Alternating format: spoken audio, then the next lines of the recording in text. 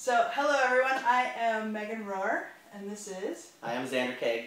And we're working on a film called Zanderology. We just did a bunch of shooting, and we're excited to share a little bit of that with you once we get some more editing done. But we wanted to take a second today and tell you a little bit about what the film is we think we're making. So the idea is that Xander is one of the most interesting people I've ever met.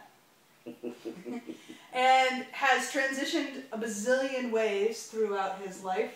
Was born dead, was paralyzed through encephalitis, was a gang member, you were institutionalized in a mental hospital, lived in boarding care, you were then in the military, you became an undercover drug agent, you went to school, you became really highly educated, you got 3 graduate degrees, and you are now a social worker who works with the homeless, and you transitioned from female to male. Oh, that one little thing. Yeah.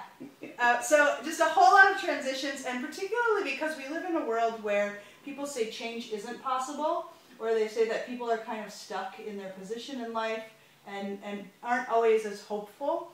We thought we would move kind of beyond this idea of telling people that it gets better and showing them how, and some of the things that have worked in your life. And I just think that if you were a subject in school, that it would be called Zanderology. It'd be a little bit of biology, it'd be a little bit of philosophy, a little bit of a religion course, and maybe a little bit of stand-up comedy class. Absolutely. But it would be a beautiful way to kind of look at our humanness. And I guess I wonder if you could share a little bit about what you think the essence of that story is for people. Well, for me, talking about transitions and change has a lot to do with the lessons that I learned at a really young age from my dad about going with the flow and not having too many expectations, and that suffering is a part of life, and to change the way I think about things so that I can change the way that my life is and how I show up for life.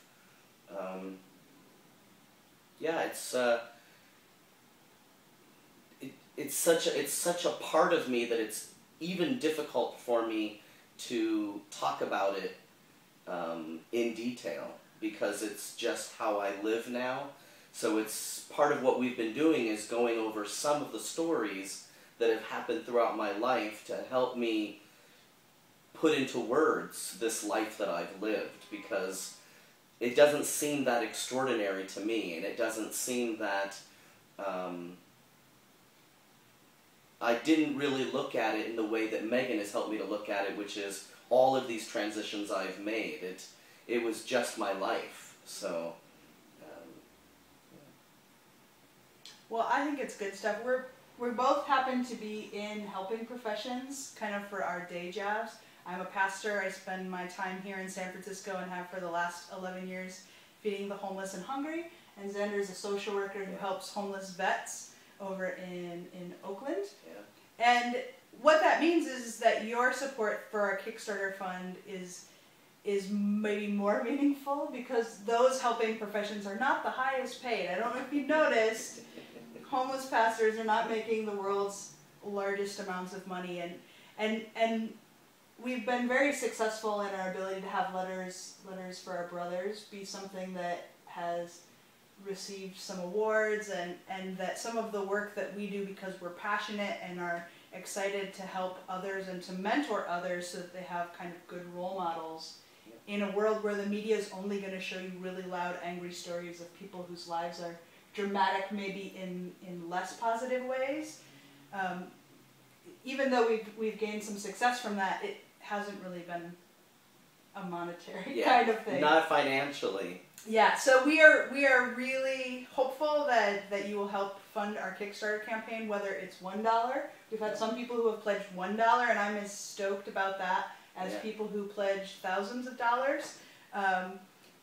Because it's a community that's helping to tell this story and helping to support this story and feed feed us. Yeah. Feed us and make sure we have good equipment so that when the story is told, it can be shown at film festivals and hopefully can reach the largest audience out there. And if you know either of the two of us, you know that we kind of bust our butts pretty hard to get projects done. And so any of the funds that we raise over kind of the bare bones amount we've put here on Kickstarter will go towards getting the movie out there to as many audiences as possible. And if possible, getting us to some of those cities to educate people in schools and in colleges and in any location that will have us, because we really think that the more people hear stories of triumphing over adversity and transition being a healthy option for people, that it really changes the world. And so we thank you for being a part of that, whether it's just through sharing this on your Facebook, donating $1 to $5,000, or just saying, I want to watch that when it's done. So thank you. Thank you very much.